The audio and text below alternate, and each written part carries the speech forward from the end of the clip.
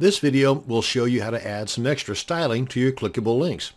Now, by default, links will appear in a certain way in all browsers. An unvisited link is underlined and blue. A visited link is underlined and purple. And an active link is underlined and red. Now, usually the active link you only see for a split second as you're clicking on the link. Now, using cascading style sheets, also known as CSS, you can change the default look quite a bit. I mean, you can change the color of the text, the color of the background, even the size, type, and family of the fonts used in those links. Now, there are 4 different states of a link. Unvisited, that's normal unvisited link. That's the underline in blue I was talking about. Visited, that's a link that the user has visited, and that's what I was talking about as far as it being underlined in purple. Hover, that's the state of the link when the user mouses over it. And by default, with no CSS, usually there's nothing that happens. Just your pointed cursor might turn to a hand. And an active link is a link the very moment it is clicked. And again, you got to look fast because it's going to turn red, but only for a split second before it takes the person from that link to the destination. Now, let me go ahead and open up my Komodo editor and show you what this looks like. I've got a little bit of content already set up here for my HTML5 page. We've got a little styling in the head section and a clickable link, which is demonstrated down below. Now, the styling, as far as having this set up in your style tags, you have to remember that there's a certain order to this. In other words, you can't just throw in hover up first and then visited and then active and then link. You have to have it pretty much in this order because the hover, this is the rule anyway, the hover has to come after the visited and the link, and the active has to come after the hover. Even if you're not going to be styling all of these, I would go ahead and get in the habit, if you're going to style any of them, I would go ahead and get in the habit of adding all 4 of them in this order each and every time.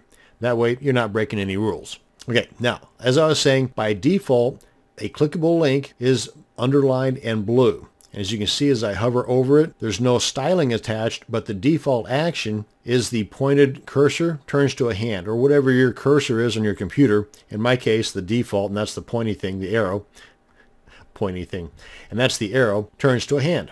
Now, whenever we add some styling to this, you need to add the little curly brackets, and using Komodo, it does a lot of that for me. I just use the opening curly bracket, and it automatically puts the closing curly bracket in there. So I'm going to hit the return or enter key, give me some space here, and I'm going to change the default blue to, let's say, pink. So I'm going to use the property color, and then after the word color, you have to put the colon. And then defining the color, we can use either RGB, the actual name pink, or the hex code for pink. I'm just going to go ahead and keep it simple. Now let's go ahead and save this. And there you go. Not the prettiest color, but still just demonstrating that you can change the color. That's how you do it. Now let's go to something a little bit brighter here. And save.